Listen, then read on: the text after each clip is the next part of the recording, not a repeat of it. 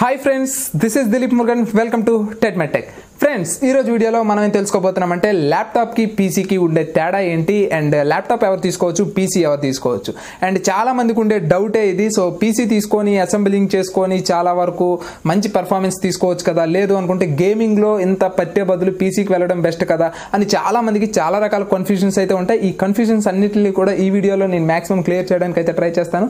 So మనకెందుకు ఆలస్యం, let's begin a video.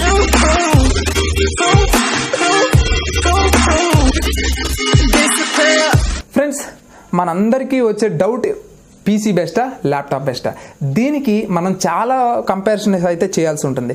So for example performance దగ్గర నుంచి క్వాలిటీ నెక్స్ట్. సో ఇక్కడ మనం పీసీకి ల్యాప్టాప్కి కంపేర్ చేసేటప్పుడు పీసీలో మనకి రెండు రకాలు ఉంటుంది. ఒకటి అసెంబ్లింగ్ పీసీ, రెండు బ్రాండెడ్ పీసీ. బ్రాండెడ్ పీసీ అంటే ఏం లేదు, మొత్తం అంతా కూడా లెనోవోదే వస్తుంది, లేదనుకుంటే మొత్తం అయితే యాసర్ది వస్తుంది, ఏసూస్ వస్తుంది.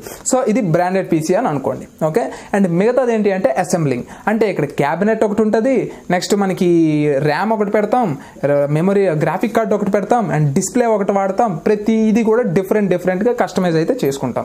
ఓకే, సో ఇది అసెంబ్లింగ్ పీసీ. సో నేను ఇక్కడ అసెంబ్లింగ్ పీసీ గురించే మాట్లాడుతున్నాను, ఎట్టి పరిస్థితుల్లో కూడా నేను వాటి గురించి మాట్లాడడం లేదు ఏదైతే బ్రాండెడ్ పీసీస్ ఉన్నాయో. ఓకే, సో నేను అవి తీసుకోమని ఎప్పుడు ఎవరికి సజెస్ట్ చేయను. సో అది తీసుకునే బదులు నార్మల్ మనకి ఆఫీస్ ల్యాప్టాప్స్ అంటే A9 ప్రాసెసర్తో వచ్చే 25,000, 30,000, 35,000లో ఉంటాయి కదా, అవి తీసుకోవటమే బెస్ట్. సో నేను ఆ ల్యాప్టాప్స్ గురించి మాట్లాడను అండ్ మిగతా పీసీస్ గురించి, బ్రాండెడ్ పీసీస్ గురించి కూడా మాట్లాడను. సో ఇక్కడ నేను మాట్లాడేది assembling PC and gaming laptops, editing laptops and normal usage laptops గురించి మాట్లాడతాను. ఓకే, సో ఈ రెండింటికి ఏది బెస్ట్ అనేది ఇప్పుడు మనం తెలుసుకుందాం. సో ఫస్ట్ ఆఫ్ ఆల్ మనం చూసుకున్నట్లయితే ఫస్ట్ అన్నిటికన్నా ముఖ్యమైనది important processor. So processor speed అనేది ఎక్కడైనా ఒకలాగే పనిచేస్తుందని మీరు అనుకుంటారు, కానీ కాదు. ఓకే, సో ప్రాసెసర్ మీద మీరు ఎంత లోడ్ అప్లై చేస్తున్నారు, ప్రాసెసర్కి సాఫ్ట్వేర్కి ఆప్టిమైజేషన్ ఎలా ఉంది, అండ్ మీరు వాడుతున్న జెన్యూన్ వాయిస్ అయితే ఓలా పనిచేస్తుంది, మీరు వాడుతున్న పైరేటెడ్ వాయిస్ అయితే ప్రాసెసర్ ఓలా పనిచేస్తుంది.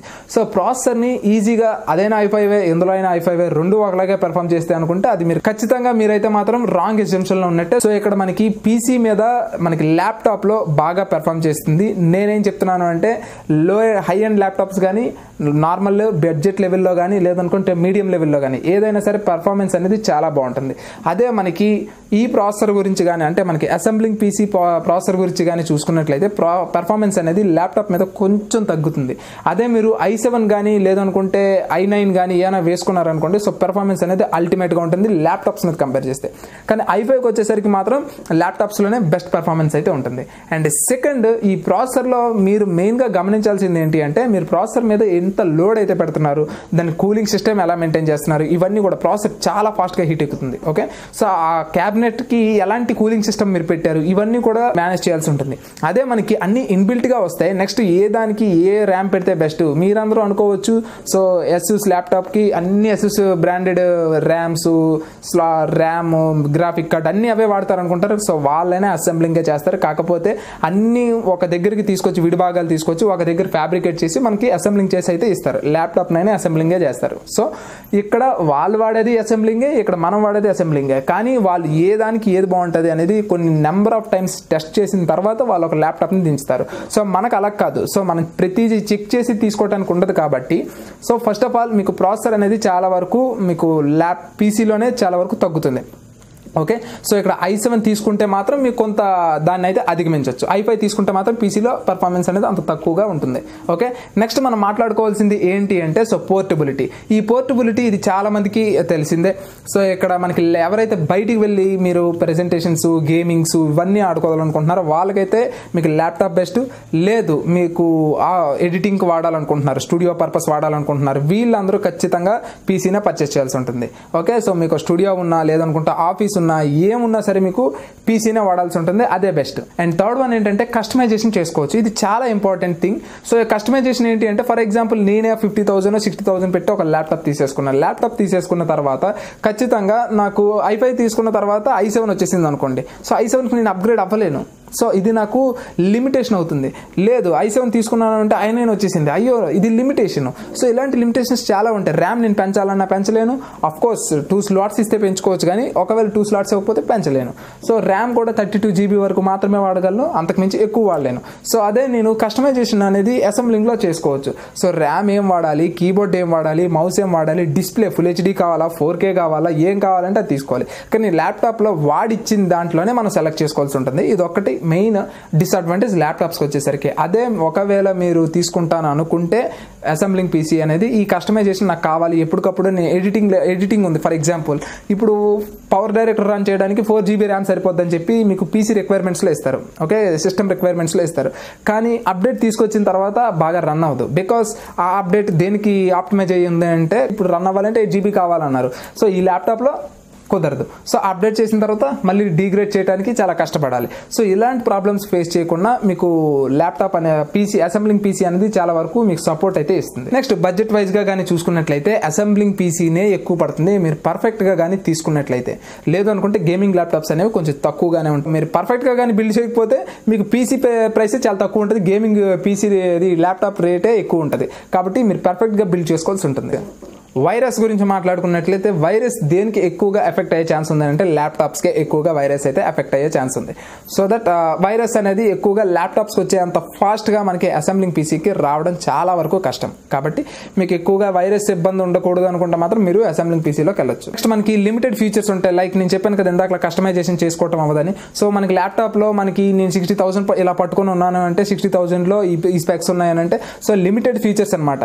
నేను అందులోనే ఎంచుకోవాల్సిన పరిస్థితి. కానీ అదే మనకి కస్టమైజేషన్లోకి వెళ్ళేటప్పుడు అలా ఉండదు. సో అసెంబ్లింగ్లో నాకు నచ్చింది, సో ఇప్పుడు నా దగ్గర 4 GB ర్యామ్కే డబ్బులు ఉన్నాయి అనేటప్పుడు 4 GB తీసేసుకుంటా. తర్వాత ఎప్పుడో అప్గ్రేడ్ చేసుకోవాలనుకునేటప్పుడు నా దగ్గర డబ్బులు ఉన్నప్పుడు 16 GB తెచ్చి పెట్టుకుంటా. సో ఆ ఇబ్బంది ఉండదు అనమాట. సో ఫీచర్స్ కానీ ఏం చూసుకున్నా మనకి లిమిటెడ్గా ఉంటాయి. వెబ్ క్యామ్ కానీ నాకు వెబ్ క్యామ్ 4K కావాలంటే 4K పెట్టుకుంటా, కానీ ఇందులో 720p వస్తుంది. సో ఇలాంటి ఫీచర్స్ వల్ల ఏమవుతుందంటే లిమిటెడ్ ఫీచర్స్ అనేవి ల్యాప్టాప్లో ఉంటే అసెంబ్లింగ్ పీసీలో మనకు నచ్చినట్టుగా అయితే మనం వెళ్ళొచ్చు. ఓకే, ఒకటి తగ్గించుకొని కూడా ఇంకోటి పెంచుకోవచ్చు. నెక్స్ట్ మనకి వారంటీ అనేది క్లెయిమ్ చేయడం చాలా ఈజీ. సో క్యారీ ఇన్ గానీ ఉన్నట్లయితే మీరే తీసుకెళ్లి షోరూమ్కి ఇవ్వాల్సి ఉంటుంది. సో అలాంటప్పుడు మీకు కొంచెం ఇబ్బంది అవుతుంది. ల్యాప్టాప్ అనేది కొంచెం ప్రిఫరబుల్. మీరు ల్యాప్టాప్కి 1 year మ్యానుఫ్యాక్చరింగ్ వారంటీ కానీ తీసుకుంటే ఒక్క కార్డు రాసుకుంటే సరిపోతుంది. అదే మీరు అసెంబ్లింగ్ పీసీలో మీరు మెమరీ కార్డుకి ఒకటి, ర్యామ్కి ఒకటి, లైక్ మెమరీ కార్డ్ అంటే అదే హెచ్డిడి గురించి మాట్లాడుతున్నాను. సో హెచ్డిడికి ఒకటి, ర్యామ్కి ఒకటి, గ్రాఫిక్ కార్డుకి ఒకటి, డిస్ప్లేకి ఒకటి, కీబోర్డ్కి ఒకటి, ఇలా రకరకాల అన్నిటి యొక్క దొంతే మీరు ఏకంగా దాచుకోవాల్సి ఉంటుంది. ఓకే, సో ఆ బండిలే మీరు దాచుకోవాల్సి ఉంటుంది. అప్పుడు మీకు కొంచెం ఇబ్బంది అవుతుంది. అందులో ఏం పోయినా మీరే ఐడెంటిఫై చేసి ఆ బ్రాండ్కి తీసుకెళ్లాల్సి ఉంటుంది. లేదు అంటే మళ్ళీ మీరు పీసీ టెక్నీషియన్స్ తెచ్చిన తర్వాత ఇది ప్రాబ్లం ఉంది అని అంటే ఆ బ్రాండ్ టెక్నీషియన్ పిలిపించి మళ్ళీ మీరు తీసుకొని వెళ్ళి ఇది చాలా పెద్ద తలనొప్పి అనమాట. సో వారంటీ క్లెయిమ్ చేసుకోవడంలో కొంచెం మీకు ల్యాప్టాప్ ఈజీగా ఉంటుంది. సర్వీసింగ్లో కూడా మీకు ల్యాప్టాప్ కొంచెం ఈజీగా ఉంటుంది. వేరేజ్ మనకి ఇందులోకి వచ్చేసరికి అంత ఈజీ అయితే కాదు. అండ్ లాస్ట్ వన్ ఏంటి అంటే గేమర్స్కి ఏది బెస్ట్ అంటే మీకు ఎవరైనా ఏ గేమర్స్ అయినా అవ్వచ్చు, అన్ని పర్పసెస్లో కానీ చూసుకున్నట్లయితే మీకు ల్యాప్టాప్నే బెస్ట్. ఓకే, సో నెక్స్ట్ ఎడిటర్స్కి ఏది బెస్ట్ అంటే ఖచ్చితంగా మీరు పీసీనే బిల్డ్ చేసుకోవటం చాలా బెస్ట్. ఎందుకంటే మనం వాడే సాఫ్ట్వేర్స్ బట్టి మన సిస్టమ్ రిక్వైర్మెంట్ మారిపోతూ ఉంటుంది. సో సిస్టమ్ రిక్వైర్మెంట్ మారింది అంటే మన ల్యాప్టాప్లో మనం చేయలేము, అలాంటప్పుడు చాలా ఇబ్బంది అవుతుంది. కాబట్టి సో మీకు PC is always ultimate performance అనే చెప్తాను.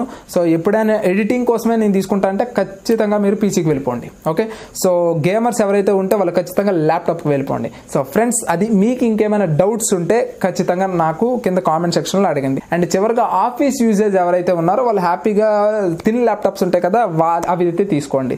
సో ఫ్రెండ్స్, ఇది ఈ రోజు వీడియో. అండ్ ఈ వీడియో కానీ నచ్చితే లైక్ చేయండి, షేర్ చేయండి అండ్ సబ్స్క్రైబ్ చేయడం మాత్రం మర్చిపోకండి. బెల్ ఐకాన్ క్లిక్ చేస్తే మీ సబ్స్క్రిప్షన్కి యూట్యూబ్ అనేది విలువిస్తుంది ఈ రోజుల్లో. సో అది కూడా క్లిక్ చేసుకోండి. And this is Dilip Murugan. Always keep smiling. Signing off. Bye.